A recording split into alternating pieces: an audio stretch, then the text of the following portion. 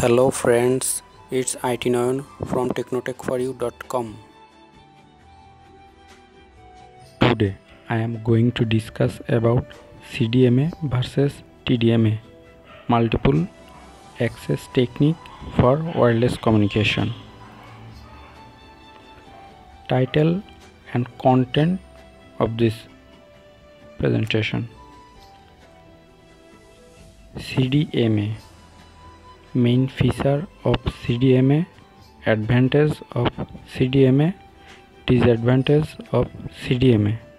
TDMA, main feature of TDMA, advantage of TDMA, and at last disadvantage of TDMA. At first we are going to discuss about CDMA. Code division multiple access, that means CDMA. CDMA is a digital wireless technology that uses a spread spectrum techniques. In CDMA does not assign a specific frequency to each user. There is no restriction on time and frequency in this scheme. Parallel communication without collision and whole bandwidth can be used.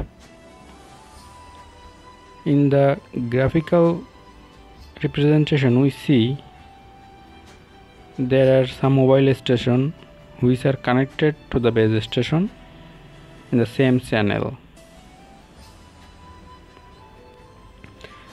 In the right side picture we see CDMA in which each channel is assigned a unique code which is orthogonal to codes used by other users. Now we see main feature of CDMA. Multipath, that means CDMA have the facility of multipath. Frequency reuse, we can easily reuse frequency in CDMA technology. Capacity dependent on number of user. Decoder, that means void codes. The facility is available in CDMA.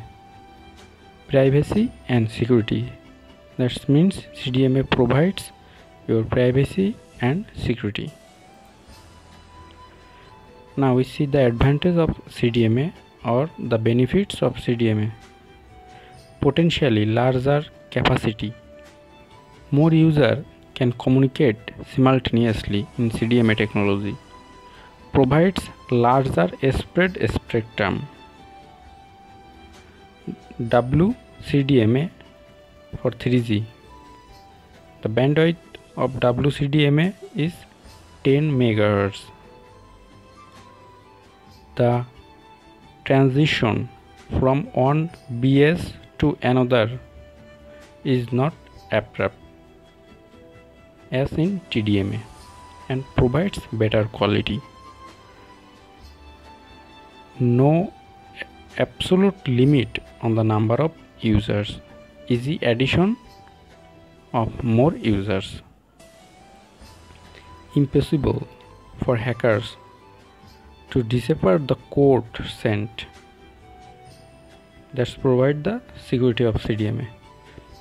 Better signal quality. CDMA provides better signal quality for the users. There are some disadvantages of CDMA. At first, as the number of users increase, the overall quality of service decreases. Self-jamming near-far problem arises. Now we discuss about TDMA. TDMA means time division multiple access. TDMA is digital transmission technology that allows a number of users to access a single radio frequency channel without interference by allocating unique time slot to each user within each channel. TDMA divides each cellular channel into 3 time slots in order to increase the amount of data that can be carried.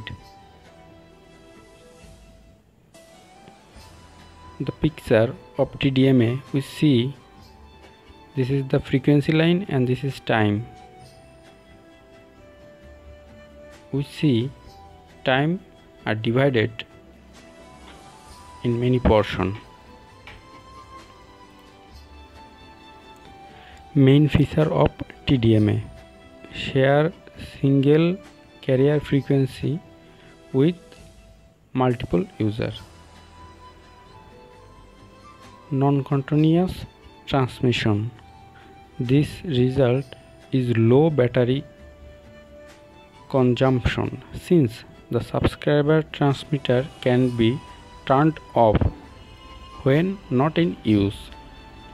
Slot can be assigned on demand in dynamic TDMA. The advantage of TDMA or the benefits of TDMA: it carries data rates of 64 kilobit per second to 120 megabit per second. It provides the user with extended battery life and talk time. It is the most cost-effective technology to convert an analog system to digital. TDMA technology spreads user according to time. It ensures that there will be no interference. TDMA allows the operator to the service like fax, voice, band data and SMS always as bandwidth intensive applications such as multimedia and voice conferencing. There are some disadvantages of TDMA. First, each user has a predefined time slot. When moving from one cell to another, if all the time slots in this cell are full, the user might be disconnected. This is the problem of TDMA. It is subjective to multiple distortion. A signal coming from a tower to a handset might come from any one of several directions. It might have bounced off several different buildings before arriving. This is the presentation and discussion of CDMA and TDMA. If you have any question, please comment here.